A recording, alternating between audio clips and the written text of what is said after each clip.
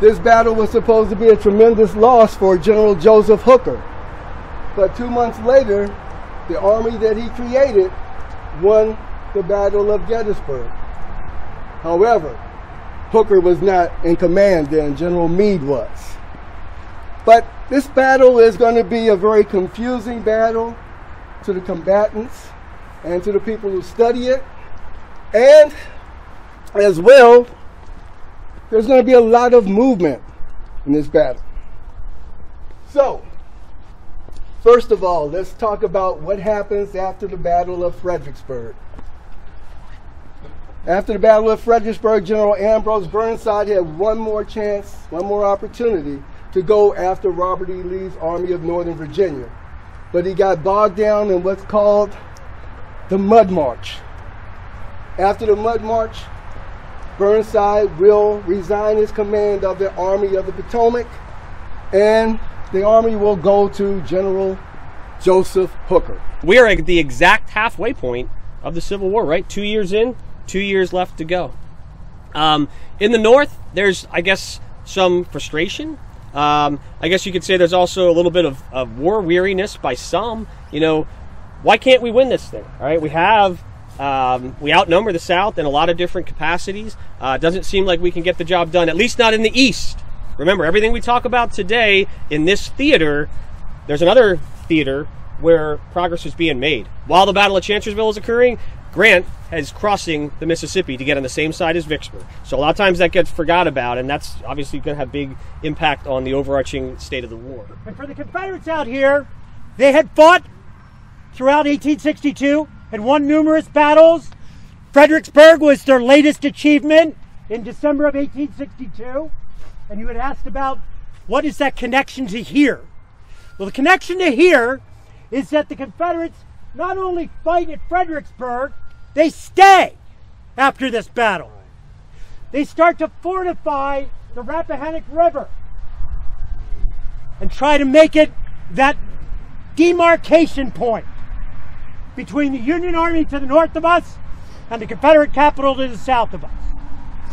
They entrench along the Rappahannock River from Fredericksburg 20 miles south to Port Royal, where the river becomes too wide and the tide's too high that anybody would ever think of bridging it in 1863.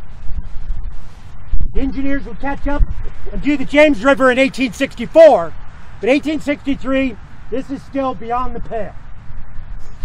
Confederates entrenched from Fredericksburg upstream for 12 miles beyond where we are now, with the idea that they would link into the confluence of the Rappahannock and Rapidan rivers, so that the difficulty of crossing one river by the Union Army is now magnified to crossing two rivers.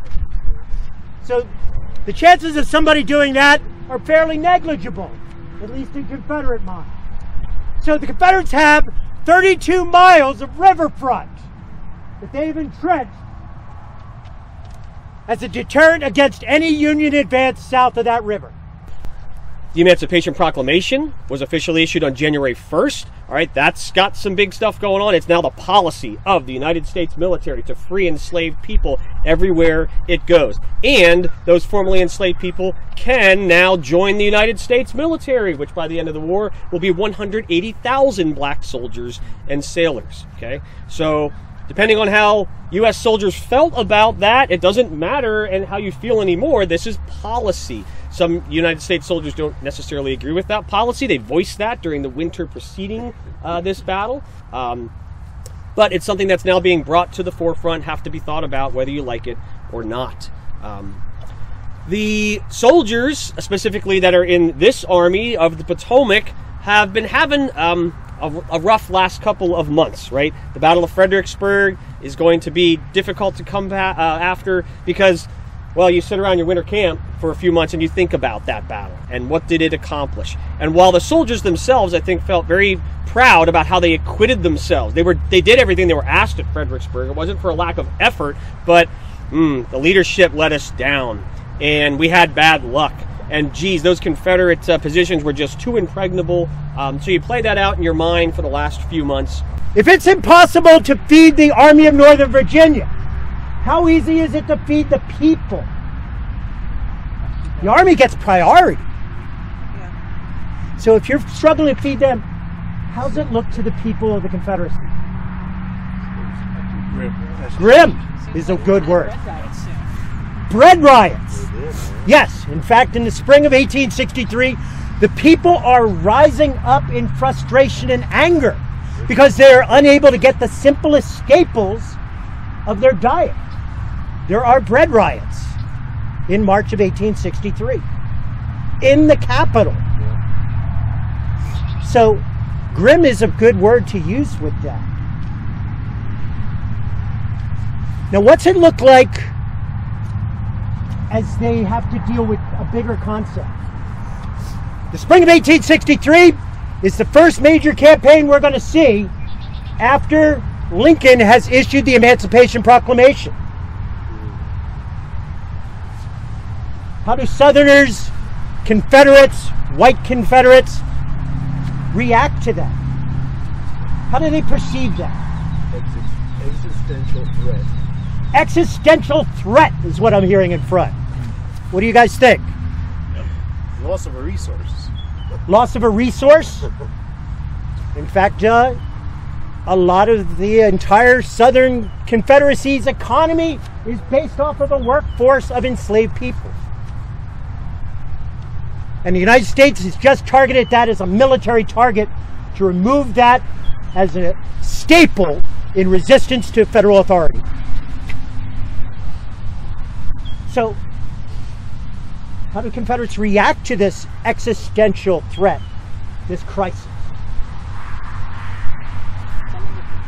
What's that? Jeff Davis issues the commands about there will be no quarter, or there will be no more exchanges. There'll be no more exchanges. There'll be no more quarter. Excellent point. In fact, May 1st, 1863, 160 years now, is not only the opening gambit of the Battle of Chancellorsville, it is a day that the Confederate Congress passes an important piece of legislation called the Retaliatory Act. And its retaliation is specifically against the Emancipation Proclamation. The President of the Confederacy, Jefferson Davis, had already told the people of the South that they would not recognize white officers or black troops from the United States Army. That white officers will be considered as inciting rebellion, and they would be treated with capital punishment according to the local laws. And that the black soldiers that were captured would either be put back into slavery, whether they had been enslaved before or were free blacks, they would be enslaved now. Or they would be treated by the full prosecution of the law against slaves in rebellion. What is the maximum penalty? Death. Precisely. The Retaliatory Act today just said it's not about local authority prosecuting these soldiers. It is now Confederate authority that will determine the punishment for white officers and black soldiers. It would be the Confederate Army that will decide what that punishment should be. This war just got dramatically more intense.